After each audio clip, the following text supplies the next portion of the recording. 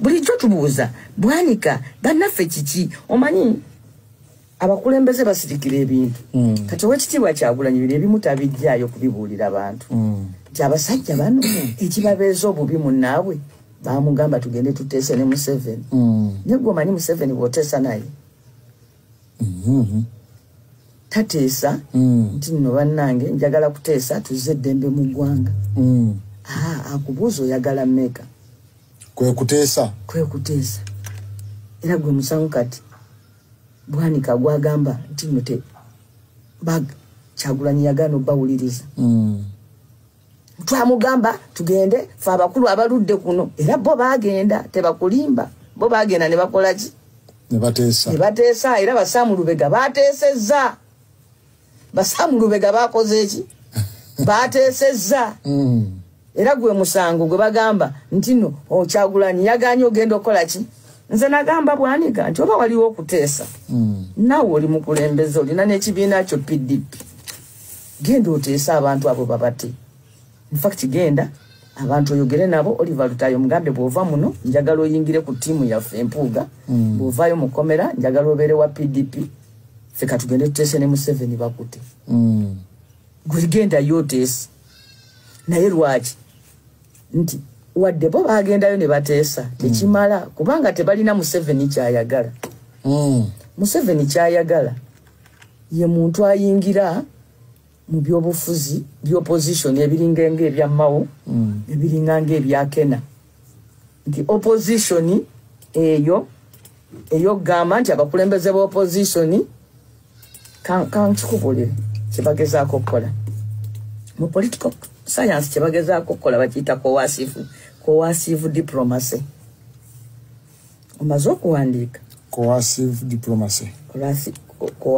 diplomacy abantu bangi naddala abanafu mu byobufuzi ba optinga nnyo for coercive diplomacy as a strategy for crisis management nti olw'okuba waliwo obuzibu bayirudinge to coercive diplomacy coercive diplomacy abeeramu ennyingo 3 ekisooka mubeeramu omu abeera mutuufu ng'omulala mukyamu naye ng'omukyamu alina instruments of power the wrong person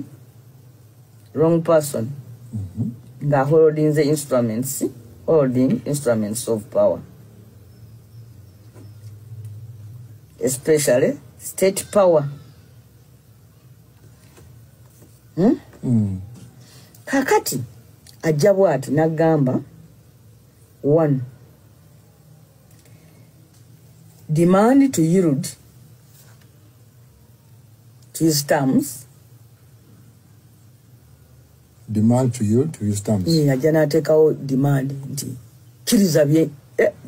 kiriza ebyange oba si kyo I will harm you politically, economically, socially, and militarily. Nze sina kuwandowooza yange yadde okwewozaako. Ono ekisooka mukyamu. Gwe n'ovaayo n'omugamba nti oli mukyamu, gwalwanyisa obukyamu. Waliwo omukyamu nga naye holdinga instruments of power. Amaanyi force yagirina mu ngalo ze. Nga yalina ekigambo ekisembayo. Alina force mu ngalo ze. Kakati gw'oli mutuufu naye nga tolina force, tolina instrument of power. Ekikufuula ow'amaanyi kuba mutuufu. Gemaanyi g'olina. Oli ekimufuula omunafu kuba mukyamu. Ekimufuula ow'amaanyi kuba nabisi. Gwe ekikufuula okuba omunafu butaba nabisi.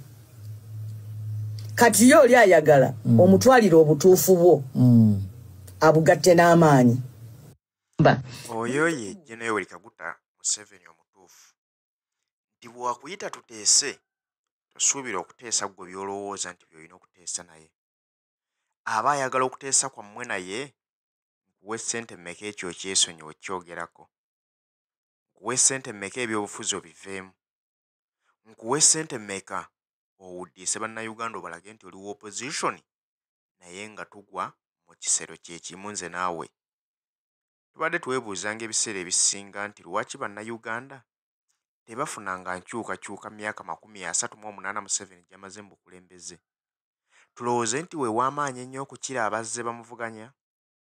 Oba tulowooze nti abamuvuganya bo basiru tebamanyi bukodyo obusobola kujjako mwami mu7? Kumbe abasinga obungi babadde bajja mu ddiiru eno nga baakizuula nti mwami mu7 kasita akulaba nti oyinamu ku maanyi ogenda kweriira omusimbi odde ne mukati weewogome. Abed bwanika tuzze tubalaba ebiseera ebisinga babeera beesimbawo ng'abapulezidenti. Akalulu oluggwa ne bajja mu kulayira kwa mwami mu7 ne bagamba nti ffe wadde Besigye takkiriza bivudde mu byakulonda naye ffe tukkiriza nti akalulu kabadde free and fair. Era mu7 tetumulinaako buzibu, tukkiriza nti atuwangudde era tuli beetegefu okuweerereza wansi mu buweereza we. Mulundi guno kyayawukanamu nti Robert Kyagulanyi Ssentamu bwe yajja baamusendasenda abo abaluddewo nga beesimbawo emirundi egy'enjawulo. Baamusendasenda nti ffe tukusinga ku byobufuzi tubiruddemu. Tusaba okwatagane naffe tusobole okutambuza eggwanga Uganda obulungi. Robert Kyagulanyi Ssentamu yababuuka nga yeebuuza nti lwaki ebiseera byabeereddewo situlabawo change. Bwe yagaana okwegatta nabo lwe lutalo lwe balina naye olwaleero, kubanga baali baagala beegatte bamusitule bukolokkolo bamutwale ewa mwami mu7 era nabo bateese nkuweeyo ki okole nange nga gwe public ogiraga kifaananyi kirala naye nga naawe eno tukola byaffe birala. Bobi Wine yabigaana n'agamba nze ekindeese kukyusa ggwanga Uganda kubanga ekyamazima buli muntu ayaayaanira change. Naye lwaki bagamba nti buli ajja okwesimbawo nga ali ku opposition amaliriza ate mukwatagana nga muli mu kisero kyekimu? Kyagulanyi Ssentamu bwe yabigaana y'empalana gye bamutaddeko n'olwaleero, era wuuyo bamwagaliza kukomera kubanga bagambye nti bali mu gattagatta emisango. Bano abasibe b'NUP gye bakkiriza nti kituufu baagikola girina kuggwekerera nga gikutte ku Robert Kyagulanyi Ssentamu era budde bwonna alina kubeera mu kukomera kubanga y'atendeka abatujju bennyini abeewaddeko n'obujulizi. Kitegeeza ye mukama waabwe alina kubeera mu kukomera ate bo abatujju bateebwe. Kati byo bye bamwagaliza nti bwe yajja yalinnya mu mugaati gwabwe tebakyabawa kasimbi ke babawanga luli kubanga Bobi yagaana ate era akyataddewo puleesha y'amaanyi nti nze njagala nkyukakyuka. Nti no Kyagulanyi yagaanye ogenda okukola ki? Nze nagamba bwanika nti oba waliwo okuteesa naawe oli mukulembeze olina n'ekibiina kyo PDP, genda oteesa abantu abo babate.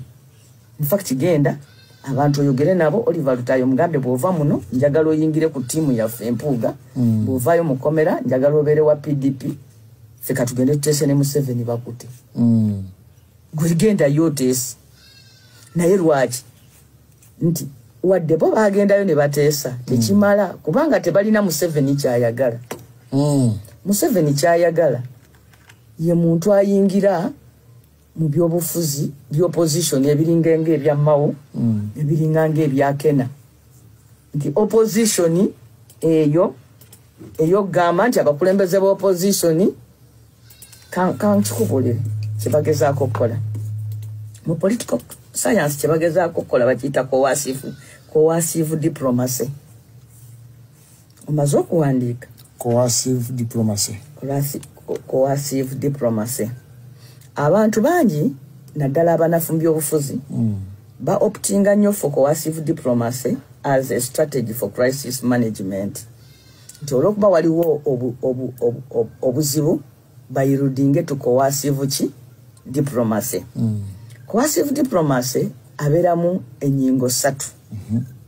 Ekisooka mubeeramu omu abeera mutuufu ng'omulala mukyamu, naye ng'omukyamu alina instruments of power. The wrong person nga holding instruments of power, especially state power. Kakati ajja bw'ati n'agamba 1. Demand to yield to his terms demand to you to use terms. Ajja n'ateekawo demand nti kiriza ebyange oba si kyo I will harm you politically, economically, socially, and militarily. Nze siina kuwandowooza yange yadde okwewozaako. Ono ekisooka mukyamu. Gwe n'ovaayo n'omugamba nti oli mukyamu, gwalwanyisa obukyamu. Waliwo omukyamu nga naye holdinga instruments of power. Amaanyi force yagirina mu ngalo ze. Nga yalina ekigambo ekisembayo. Alina force mu ngalo ze. Kakati gwe oli mutuufu naye nga tolina force, tolina instrument of power. Ekikufuula ow'amaanyi kuba mutuufu. Gemaanyi g'olina. Oli ekimufuula omunafu kuba mukyamu. Ekimufuula ow'amaanyi kuba nabisi. Gwe ekikufuula okuba omunafu butaba nabisi. Kati yo oli ayagala omutwalira obutuufu bwo abugatte n'amaanyi. Naawe oyagala omuggyako amaanyi ogagatte ku butuufu bwo onunule ensi.